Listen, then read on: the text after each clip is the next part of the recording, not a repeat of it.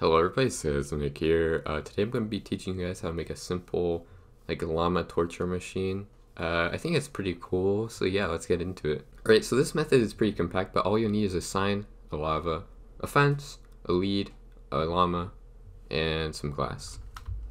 So first off, we're going to create a little base, a 3x3, and we're going to kind of create a tube. We're going to make this go up 8 blocks high.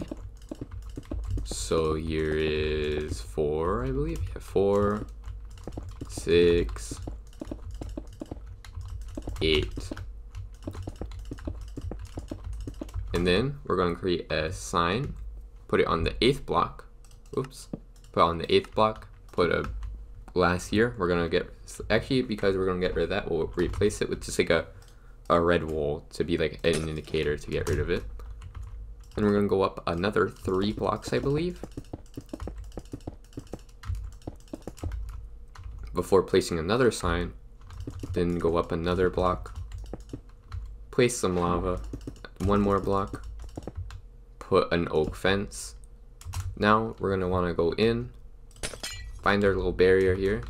I'll probably go in a little bit higher so the llama can't get out, like about this high, so because you don't want your llama getting out.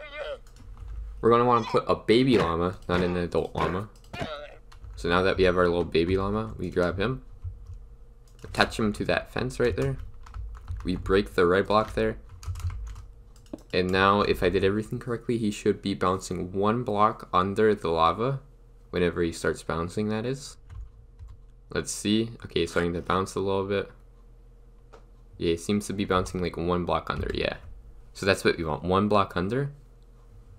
So now we'll keep doing 1 block under for like the rest of its life basically.